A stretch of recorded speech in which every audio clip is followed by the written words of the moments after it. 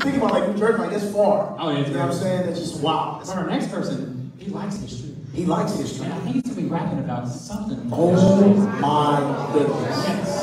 Oh my, I think he's gonna get your lights. Yes. So he's about to rap? Yeah, it's Christian. You know who it is? A Christian rap? He is Christian. And he is Christian. Oh, man, ladies and gentlemen, welcome on to the stage, Christian Sasser.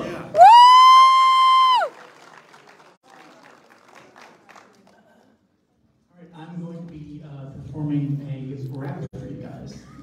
I wrote this last year for a video, and I think you guys are going to enjoy it.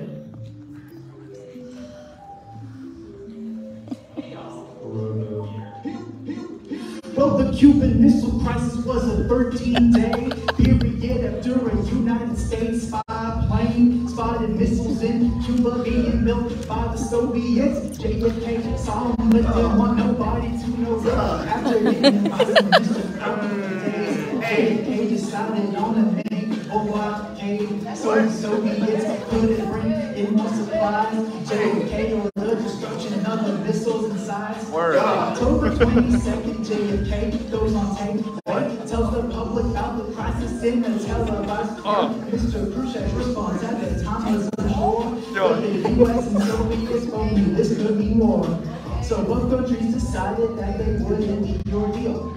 Soviets dismantled missiles in exchange for a deal by the United States that they would not invade Cuba. But there was another deal that nobody knew about, where the US from Turkey removed their nukes. And though the Cuban crisis ended, superpowers still do. And that's the story of the missile crisis, like it or not. And though the crisis was over, the arms race was not.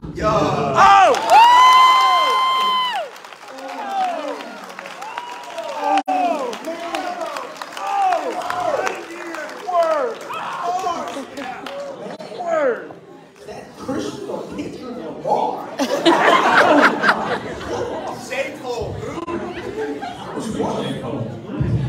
He got so much applause.